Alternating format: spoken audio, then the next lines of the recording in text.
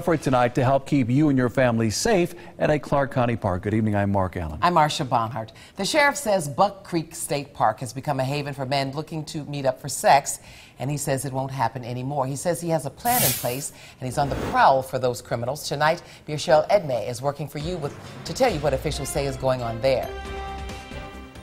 Clark County Sheriff's Office says it's increasing patrols to monitor all areas of the park and find the men exposing themselves to the community.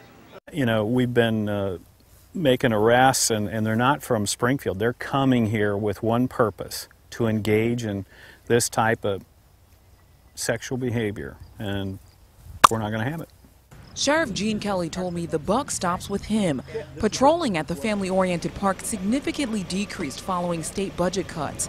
But this issue is resurfacing, and officials are increasing their manpower to end the problem. Residents say men of all ages are exposing themselves, soliciting sex, and having sex in wooded areas at the park.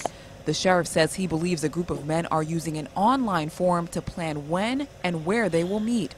Thursday, deputies arrested a Westchester man who they say was naked at the park and later resisted arrest. Officials believe 63-year-old Joseph McCormick struck the deputy twice and tried to flee because he works for the Springfield Public School District. Today, McCormick appeared in court to face several charges: assault, resisting arrest, sexual imposition, public indecency, and loitering and solicitation. The sheriff says those who mimic McCormick can expect the same consequences. We're working with the Department of Natural Resources.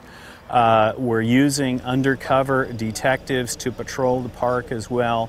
And again, we want people who see this type of activity and who are appalled by it to report it. I've had many people who have reported it, but again, the public needs to take charge of this park, and it's a beautiful facility, and we want it to be safe and secure for families and anyone who wants to come here and enjoy it. Officials are advising people at the park to stay in groups and keep an eye on young children. They're also asking anyone who sees this behavior to immediately call police. 2 News has learned that McCormick has been placed on administrative leave. Monday, 3 other men will face similar charges for public indecency at the park. The sheriff's office says they'll continue to fight off this problem until it no longer exists. Birchelle Edme, 2 News, working for you.